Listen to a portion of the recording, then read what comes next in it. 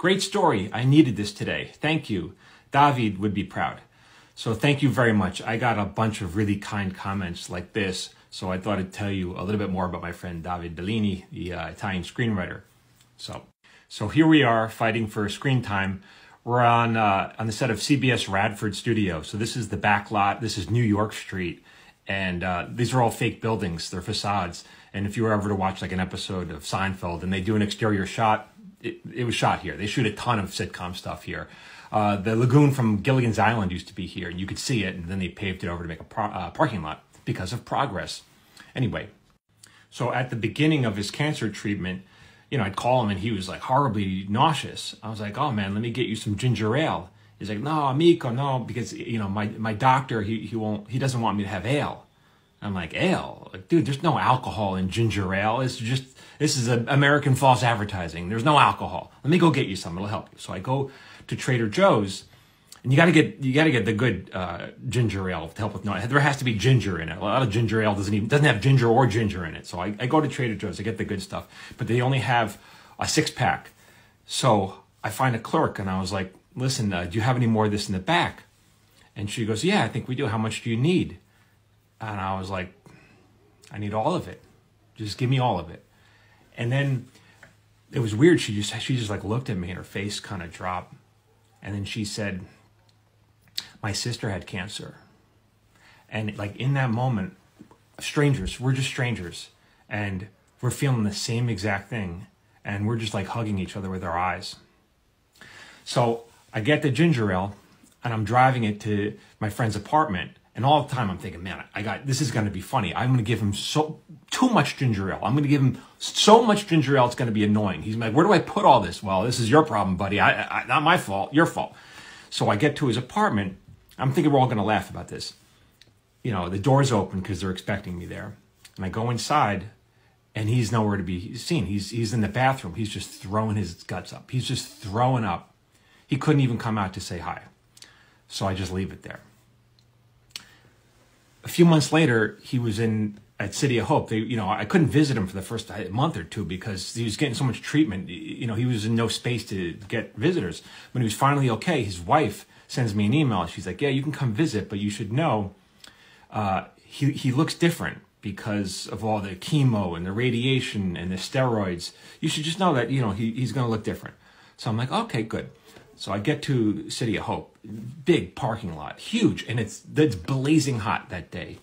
But I decide I'm going to park all the way at the end of the parking lot to give me time, even though there's spaces up front, just to give me time to get my head together so that I can just prepare myself mentally, so that when I see him, you know, it's business as usual. I don't want him to feel self-conscious about how he looks, right? So I'm preparing myself.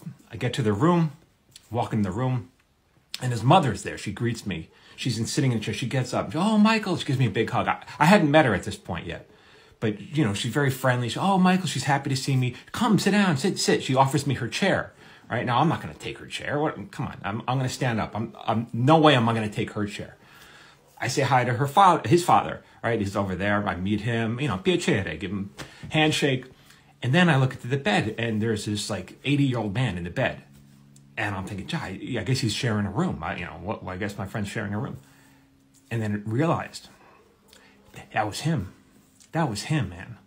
And my legs just give out, right? And now I grab her chair. I'm like, I'm sitting this. I need to sit in this, or else it was that or fall to the ground. And I took her chair. You know, and it's funny now that I think about it, you know, because she welcomed me as if this was her home. Come on in, take a chair, right? And it was her home. Anywhere your only child is dying, that's your home. That's home now. So, sorry, I needed a minute there. So, I'm hanging out with him, and I'm smiling. We're just chatting. I'm trying to keep it light. About a half hour later, they come for him. They have to wheel him for another treatment. I don't know what the hell they're taking him to. So they wheel him out. As soon as he gets out the door, I just lost it. I'm sobbing in the arms of his mom and his dad. They're strangers to me. I'm sobbing. I just lost it. Drive home, blazing hot. And when I get home, I just start writing because, like, what else are you going to do with all this grief? I had to get it off me. I just started writing. Around the same time, my daughter was graduating high school, and all my friends on Facebook, they're posting pictures of their kids, same age, graduating high school. Everyone's happy. And we're at the the graduation ceremony, and it's fun, it's light. And the minute it was over, I just lost it with my wife. I'm sobbing in her arms. Everything's just too much. We're crying. I don't even know how long. Crying in each other's arms. Finally, we look up. The place is empty. The auditorium, the theater is empty. And so I get home and I start writing about that. And then I'm like, what do I do with this? So I was like, well, maybe I'll share it on my Facebook page. Like all my other friends are sharing happy pictures, but that wasn't my experience. It was something different than happiness. So I wrote this thing. It was not even a story. It was like a couple of pages. I put it on Facebook, and I'm reluctant the whole time because I'm thinking, it seems so very self-indulgent. It seems like, look at me. I'm talking about me. Let's talk about me some more. But I put it up anyway. And then a couple minutes later, the comments come flooding in, like the comments, the kind things that you guys left on my last video, just nice things that people are saying, thank you, thank you. And then I said to my wife, well, they're just being polite. They have to say thank you. What else are they going to say? And she's like, no, they're not being polite. They mean it. They're thanking you because you're saying how they feel, but they just can't, they don't have the words. They don't want to say it for whatever reason. They don't want to go public with it. They'd rather post a picture of them, everyone's smiling, but they're all feeling the same damn thing. And you're just the one who's saying it. And so I thought, okay, yeah, maybe this isn't as self-indulgent as I thought it was. And I started writing more stories and more stories. And they were just little moments. And that's what came to collect. That's what my book became, A Paper Orchestra, which was, the premise is, what if the smallest, almost forgotten moments were the ones that shaped us most? And I'm talking about moments like, seeing a stranger in Trader Joe's and just feeling the same grief.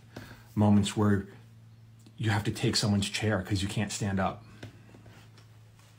So that was the book, right?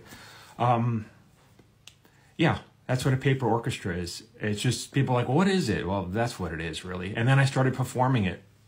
Not a lot, just a little bit, and touring a little bit with it. And I'd get the same reactions from people. Thank you. And I'm like, they're just being polite. No, my wife's like, they're not being polite. They're not being polite. So that's what my book is. It'll drop either summer or fall. If you're on this app, you can hit sign up, and you can sign up. I can send you information when it drops, and hopefully you'll enjoy it. You'll laugh at first. I'm sure you'll laugh at most of these stories, and then at some point, like maybe people have pointed out, like, I didn't see that coming, because it just turns. Because that's what life is. You're not supposed to see any of it coming. I didn't see it coming when I went to my friend's hospital room. I didn't see that coming. I was prepared. I was mentally prepared to see a different person, and didn't see that coming. Fell to my knees. And so that's what the book is. That's what the show is. I'll start touring with it more, and if you'd like to come, I'd love to see you there. For more information, click the sign up, or you can go to this link here and sign up and learn a little bit more about the book and the show. Thank you.